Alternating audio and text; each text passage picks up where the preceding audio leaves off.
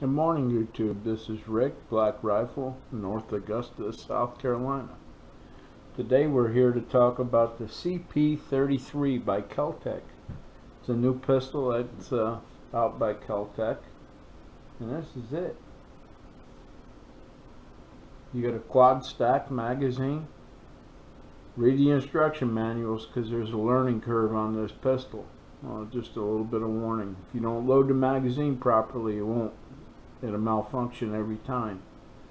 So make sure you read the instruction manual on how to load this magazine here. As you can see, it's a quad stack magazine. Holds 33 rounds of 22 long rifle. It's a polymer pistol. You got ambidextrous safeties,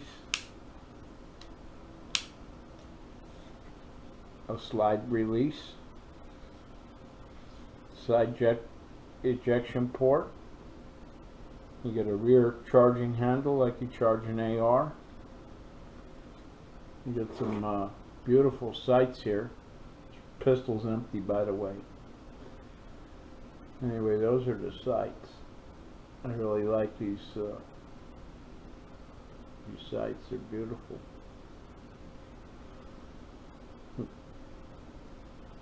The superb accuracy of this pistol is unbelievable, and the firepower you get with it. So you got a multi-purpose pistol here that has capacity, accuracy, and dependability. I wouldn't hesitate to use the 22 in the self-defense arena. People scoff at it, but there's a study out there, and in the man's study he pointed out in 154 shootings involving the 22 long rifle pistol in the self-defense scenario, that 66% of those shot with the 22 long rifle were incapacitated with one shot. 66% out of the 154. I think that's roughly what, 93, 95 people were stopped with one shot out of 154 people. That's pretty impressive. 34% of those people that were shot in the torso or head were fatalities. 34% would be roughly 54 people in 154 were fatalities. But 90 something, between 92 and 97, 66% would be like 97 people were shot with one shot stop.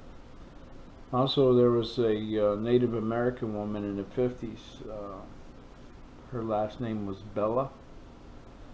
In Montana, she had a 22 single shot rifle, and it was not a long rifle, it was a 22 long.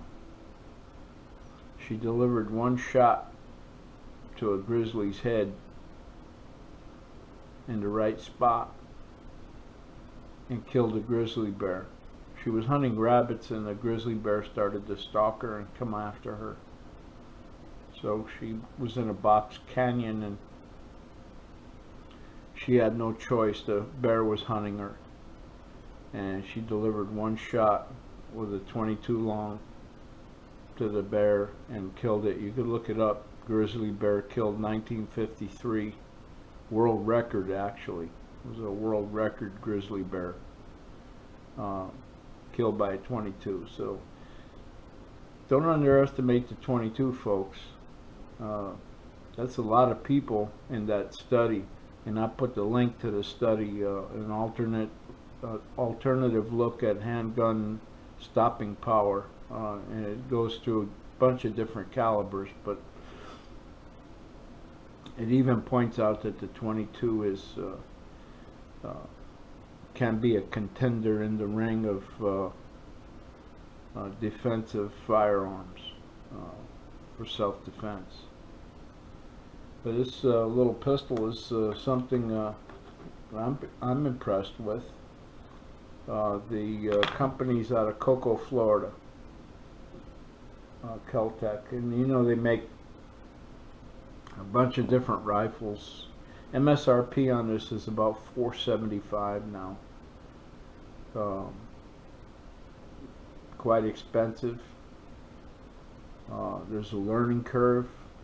If you don't load the magazine properly, you don't follow the instructions in the manual, you'll end up making these rims lock, because this is quad stacked. But if you load it properly like this one is, it'll function flawlessly. You'll be able to fire all the rounds without a jam. But if you load one improperly, you might get one shot off and the rest will jam up. So that's a little warning for those who don't read manuals. I found the pistol to be very accurate. I love the little Picatinny rail on top. It allows for any red dot or any kind of little scope you even mount on here. They make a pistol brace for it. You put a muzzle brake on the end. You put a suppressor on there. It's got a threaded barrel.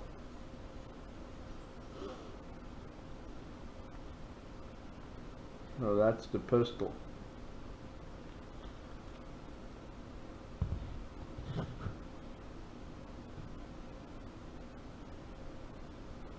I was impressed with it. I carry 22 when I go in the woods fishing, or I go checking traps, or just for a walk in the woods. I always tote a little 22, and the little pistol that complements my Ruger 10-22 rifle that I really like. Anyway, that's it from Rick in North Augusta, South Carolina, on the CP33 pistol. 33 rounds of 22 long rifle.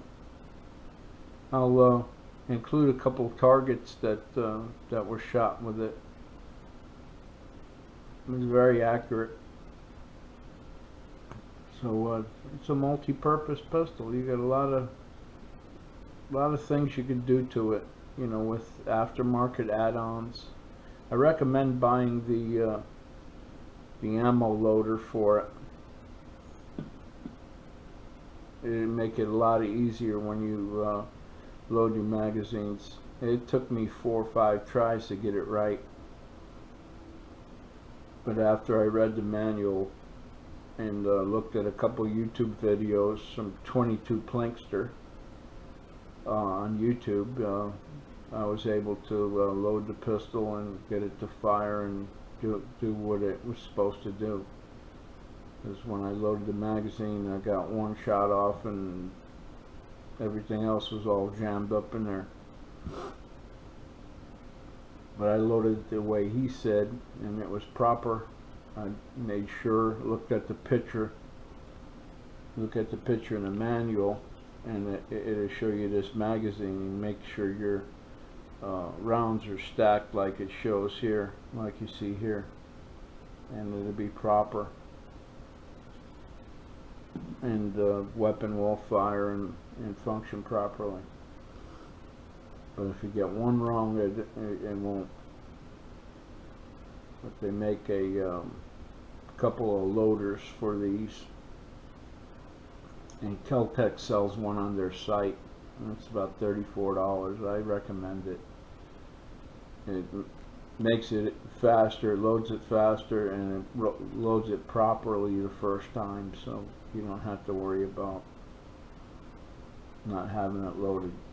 Magazines are about $50 a piece, 49 something for these clear magazines. It comes with 2 of them, but you might want to get 2 more.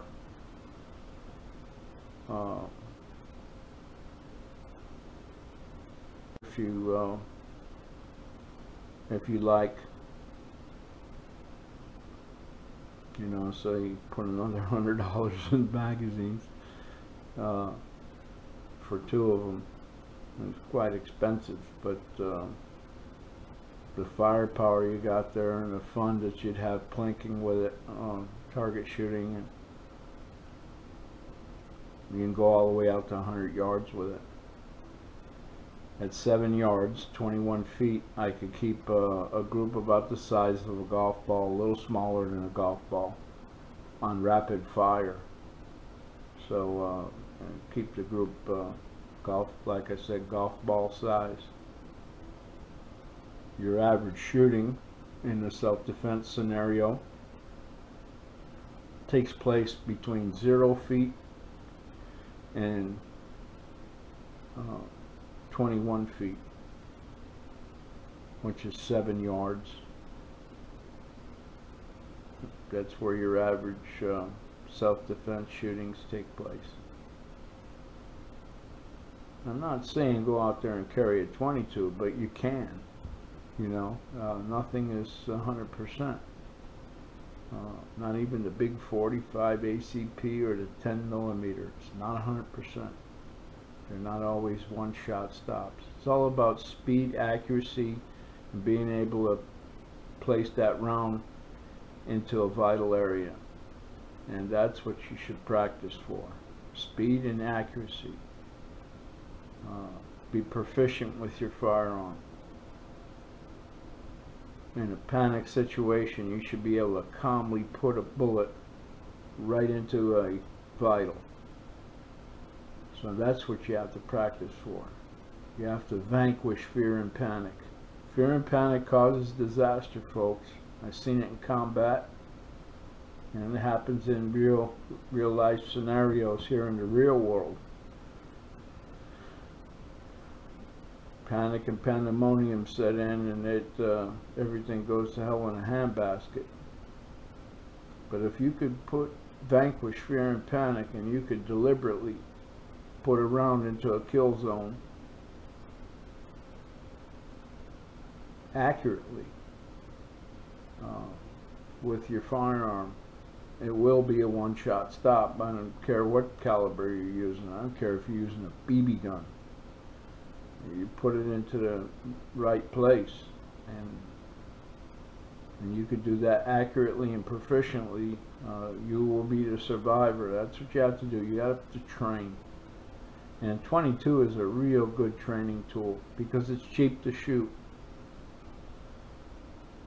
and it's not real loud. It doesn't have a lot of recoil. So the first time shooters learning to shoot, 22 is a good thing to learn to shoot with. That's what I learned with. As a child, I had a 22, but I knew it was no toy. I seen what it did to the game. Killed about 1 blue million squirrels with it, and rabbits and stuff, hunting. Of course, we ate that game back then. Oh, excuse me. Anyway, happy Independence Day from Rick in North Augusta, South Carolina. I'll catch you later. Bye-bye.